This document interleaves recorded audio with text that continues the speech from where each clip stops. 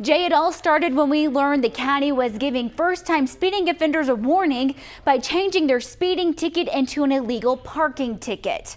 The state told the county to stop back in 2009, and they didn't. We filed a Freedom of Information request 2 years ago on all traffic citations in Loving County since that time.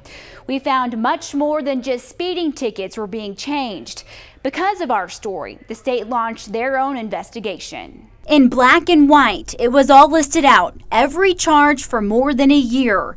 More than 90 citations filed as an illegal parking ticket that started as something else. Like this one, possession of marijuana, dropped and changed to an illegal parking ticket. In this case, the assault causes bodily injury charge pending against the defendant, and it was dismissed and charged with an illegal parking of a vehicle. I'd have to take a look at it. I don't have any idea what you're talking about.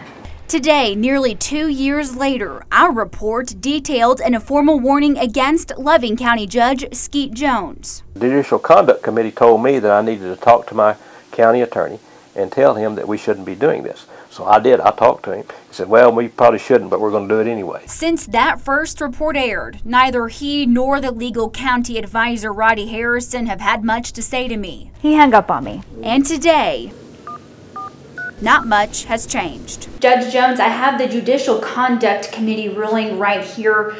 Do you have anything to say?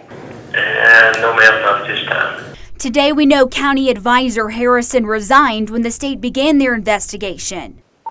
LC 104 or so. Sources in the county confirm traffic citations are no longer being changed. I'm just going to issue a citation for the speed. And Judge Jones must complete 10 hours of education with a mentor. Judge Jones has 90 days to finish additional training. If not, more reprimands could come down from the state. Reporting in the studio, I'm Tatum Guinn, CBS 7 News.